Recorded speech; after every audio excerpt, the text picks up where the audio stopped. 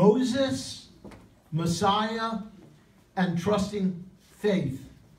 This is from Parsha Shemot, the beginning of Exodus. I'd like to tell you a personal story and how it relates to the story of Exodus. I was raised as a Reformed Jewish boy and teenager. And then I came to believe in Yeshua at 18 years old. And it was a form of exodus.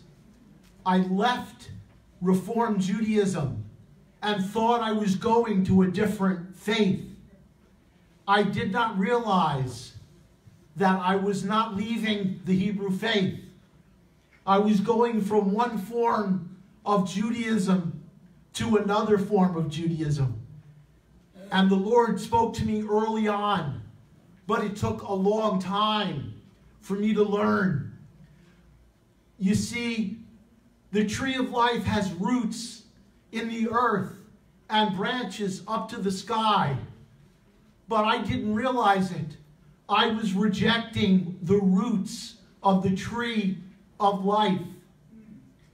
As it says, its ways are ways of pleasantness, the Torah, and all its paths are shalom. She is a tree of life to those who lay hold on her, and happy are those who hold her fast. So, in the beginning, I rejected the roots, but it turned out to be a blessing. You see, God is in the habit of turning curses into blessings. And in my search to find my roots, I can come here today and I learned about the roots. And I learned a great deal because I had realized that I need to be healed. If you are a Jew or a non-Jew, when you have Messiah, when you embrace Messianic Judaism or Messianism, you can be healed. The word shalom does not only mean peace, it means wellness and fullness. And the Hebrew word for healing is refuah. God will heal you as you come to understand the roots of the faith. Exodus. We all have our Exodus. Most of us have Exodus stories. Those who believe in Yeshua have Exodus stories of going out. But he is leading us to the promised land. Let's talk about the word Exodus. It means going out, a title derived from the Greek translation of the rabbinical name of the book, Sefer Yetziat Mitzrayim, which says the book of the going out from Egypt. In the Hebrew Bible, this book is called Shemot, names, following the custom of naming a book according to its significant word, its first significant word. Parashot Shemot, the first portion of the book, begins directly where Genesis left off, by listing the names of the descendants of Jacob who came to Egypt to live in the land of Goshen. These are the names of the children of Israel who came to Egypt with Jacob, every man coming with his household. That's Exodus 1:1. What happened was, then Moses was born. Moses was born, and at 40 years old, he sees two Israelite Hebrews fighting. And he says, why are you two fighting? And he says, oh, are you going to kill me like you killed the Egyptian? When Pharaoh heard about the affair, he took steps to have Moses put to death. Moses fled from Pharaoh and ended up in the land of Midian. Ironically, the same Midianites who sold Joseph to Egypt now sheltered the one who would lead his people out of Egypt. Midian was northeast of the Gulf of Aqaba, and therefore Moses fled along the trade route that crossed the Sinai Peninsula, a distance of some 250 miles. Now let's talk more about Moses and the Messiah Yeshua. Every day during the last half year before he died, Reb Menachem Mendel, born 1789 to 1866, used to open up a volume of Midrash Rabbah and read a certain passage to his son, Reb Shemuel, who later succeeded him as Rebbe of Chabad Lubavitch. The passage runs as follows: "And Joseph and all his brothers died, and all that generation. Though Joseph and his brothers died, their God did not die." The story of the Exodus lays the pattern for redemption. Moses prefigures Messiah. There's a direct parallel between Herod's slaughter of the innocents in Matthew chapter 2 and the Jewish legends surrounding Moses' birth narrative. Moses was born under Pharaoh's decree to cast the male children into the Nile. According to the Midrash, Pharaoh's astrologers foresaw the birth of Moses.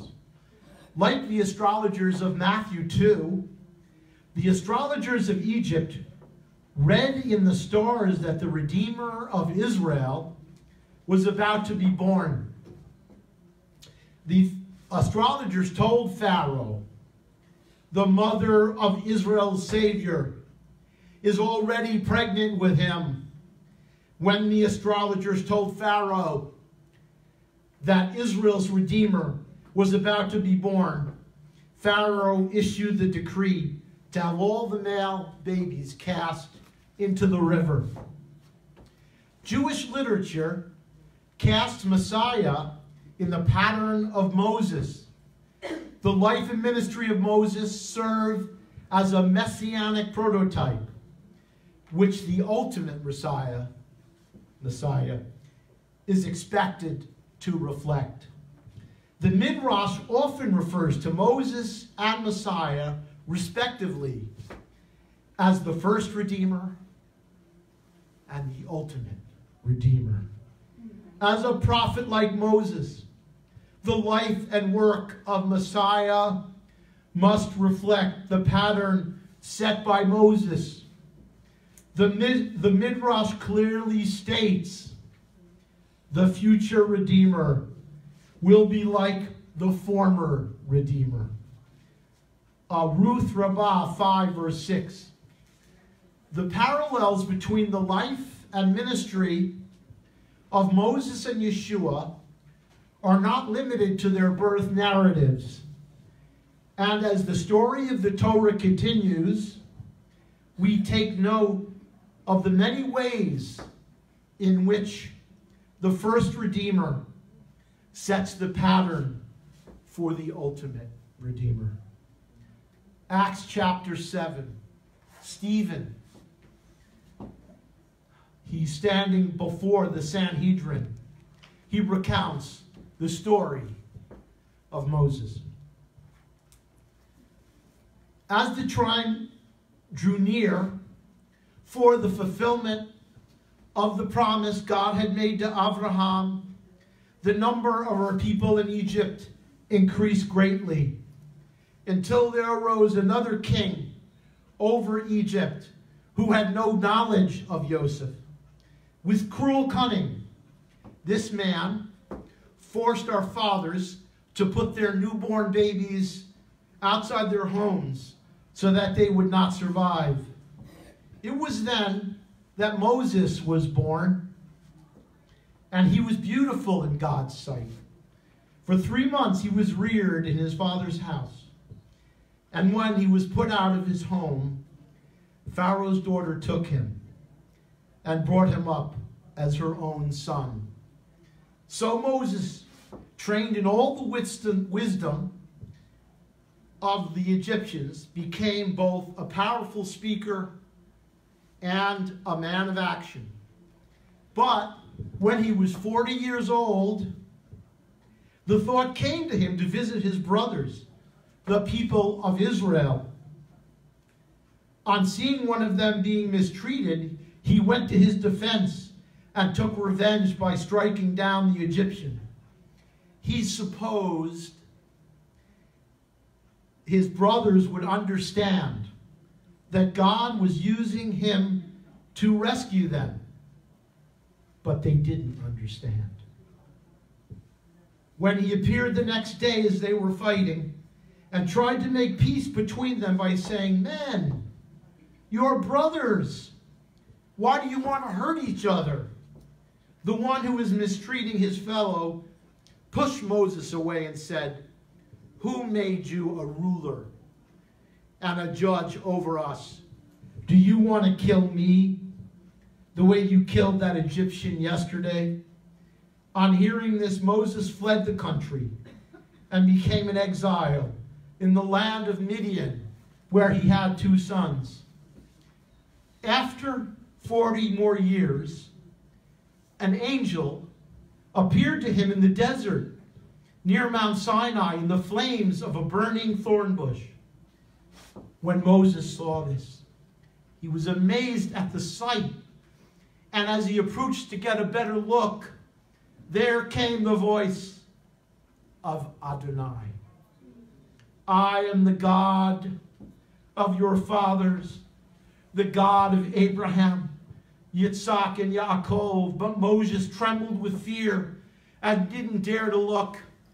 Moses said to him, "Take off your sandals, because the place where you are standing is holy ground. I have seen how my people are being oppressed in Egypt. I have heard their cry, and I have come down to rescue them. And now I will send you to Egypt." This Moses, whom they rejected, saying, "Who made you a ruler and judge?"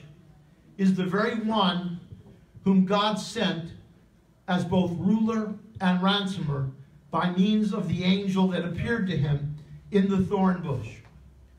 This man led them out, performing miracles and signs in Egypt, at the Red Sea, and in the wilderness for 40 years.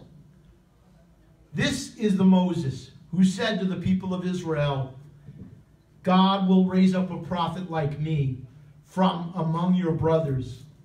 This is the man who was in the assembly in the wilderness, accompanied by the angel that had spoken to him at Mount Sinai, and by our fathers, the man who was given living words to pass on to us. Just as Joseph, his story foreshadowed Messiah's redemption, so too the Moses story foreshadows the drama of Yeshua. Yet, we must beware of not becoming so intoxicated with the messianic interpretation that we lose sight of the story of Exodus. Exodus and the events of Moses' life are not an allegory meant only to prefigure Yeshua. Instead, they are a real history about real people who experienced a genuine salvation. The similarity between the Exodus story and gospel story is simply the result of the same God orchestrating the redemption. This is what it looks like when God redeems his people. This is what it looks like when God raises up a redeemer. Now, let's talk about Corrie ten Boom. She was a Dutch Christian who, with her father and other family members, helped many Jews escape the Nazi Holocaust during World War II. Her family was arrested due to an informant in 1944, and her father died 10 days later at Scheveningen prison. A sister, brother, and nephew were released. But Corrie ten Boom and her sister Betsy were sent to Ravensbrück concentration camp, where Betsy died. Corrie wrote many books and spoke frequently in the post-war years about her experiences. She also aided Holocaust survivors in the Netherlands. Her autobiography, The Hiding Place, 1971, was later adapted as a film of the same name in 1975. Here are a few quotes by Corrie ten Boom. Worry is a cycle of inefficient thoughts whirling down a center of fear. Worry does not empty tomorrow of its sorrow. It empties today of its strength. See, we see the principle of healing here. When a